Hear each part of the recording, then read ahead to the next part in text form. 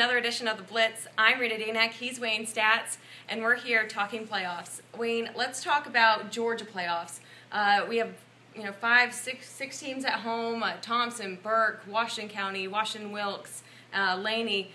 What team do you think has the most to prove this week? Well, I want to see how Laney does. You know, they won a home playoff game last year, but now the trick is to do it again. They kind of build momentum here, so I want to see how they do in a playoff atmosphere. And then Thompson, we know their schedule is, it was incredible this year, the teams they beat, but they lost in the first round last year. They were 2 last year. It's not exactly the same situation, but I do want to see how they do in the playoffs and see if they can take that next step. And we have a few more teams on the road, Lakeside, Westside, Jefferson County. What team could possibly pull an upset? I know it's pretty tough, actually. Lakeside and Westside are both 4 seeds, and Westside's dealing with injuries right now. I don't know if Lakeside's defense is good enough to get a win on the road. In Jefferson County, they're a 3 seed, but they're going on the road to play Peach County, which is one of the best teams in the state. So I don't know. It's going to be tough for any of those 3 teams to get a win.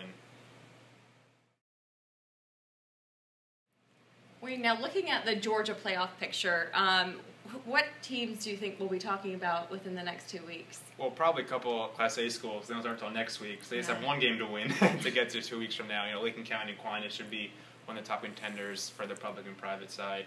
And then if you go up to the other classes, you know, Burke, Thompson are probably going to be threats to win it all if they get by a couple of tough matchups in the next few rounds. But in Waco and has a chance to, we know they have a great playmaker, and Screven County looks pretty good right now as well. Mm-hmm.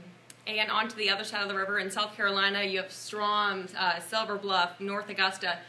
Who remains after this week? I think we might lose North Augusta. They have a really tough matchup playing the team that's made the championship the last 2 years and actually beat North Augusta 2 years ago in Greenwood, so that would be kind of a tough one. And Strom and Silver Bluff, they should be okay. You know, I know Silver Bluff is home playing Bamberg Earhart, who actually handed Bamberg. They only lost so far this season, so maybe a little revenge there on the other side against Silver Bluff. But Strom Thurmond, you know, they'll have to go on the road against Hanahan, but I think they have enough offense to get through that one. And Augusta Christian plays for the SCISA title versus Hammond this week. What are the keys for the Lions to bring home the big trophy? Really just do what they did last time. You know, you kind of wonder, they're going to be hungry to do it because this is the state championship, but at the same time, they have beaten them before, so you wonder if that much is going to affect them a little bit. But the fact that they're playing for their state crown, if they stay as pumped up as they were the last time they played them, they should be a pretty good spot. We know they're gutsy going for the 2 like they did against last time, so they should be pretty good to go.